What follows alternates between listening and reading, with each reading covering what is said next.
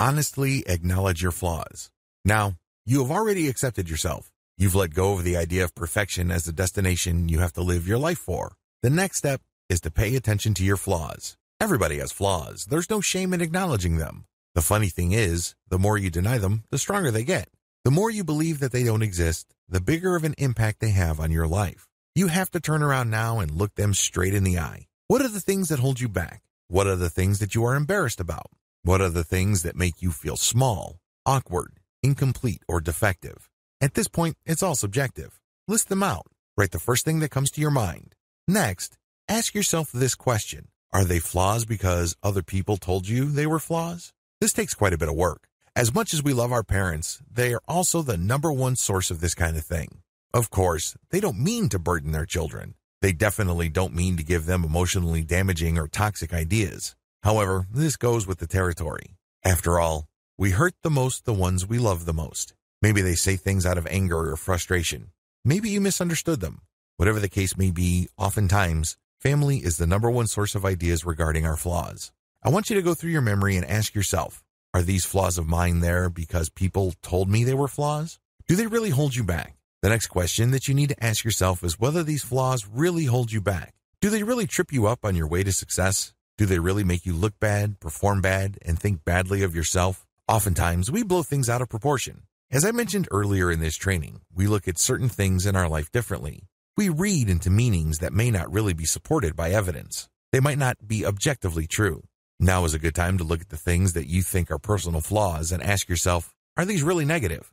For example, if your cousins teased you that you had big eyes, do they really hold you back? Are big eyes all that rare? Similarly, if somebody said to you in the past that your forgetfulness makes you look dumb, ask yourself based on the tests that you've done, grades you've successfully passed, as well as the degree you may or may not have. Is this idea true? Focus on the results. Don't focus on how negative it feels. Don't focus on how long you felt negatively about the perceived flaw. Focus instead on what actually happened.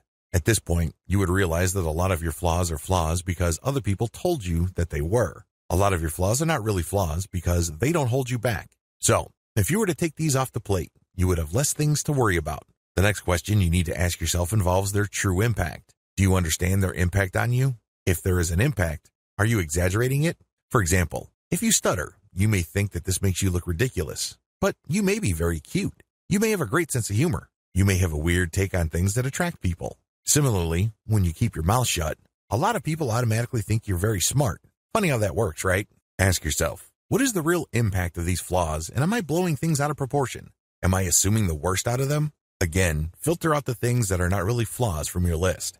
It may turn out that even if something can objectively be a flaw, it doesn't really have that much of an impact.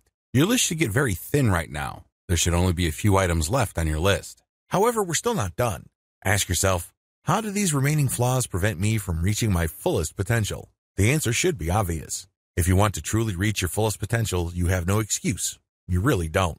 For example, if your flaw is that you tend to be forgetful, well, there are always workarounds.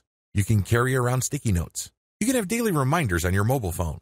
You can even wrap pieces of string around your finger to remind you of what you need to remember. There's always a workaround. Just because you can't get through the front door doesn't mean that the side door is off limits.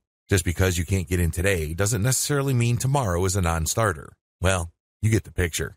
Finally, ask yourself, even if I do have these flaws, what is the price that I'm paying for letting them hold me back from achieving my dreams? Focus on what you stand to lose, because that's the only thing you will leave this life with. Did you try?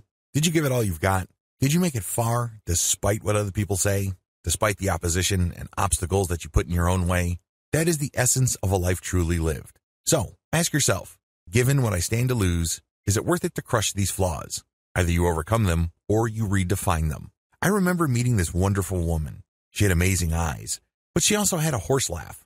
For the longest time, she was very shy, she told me. She was afraid that the guys she liked would turn the other direction and leave. However, when she learned how to crack jokes and use it as the centerpiece of her jokes, she instantly became the most attractive woman in any room she walked in.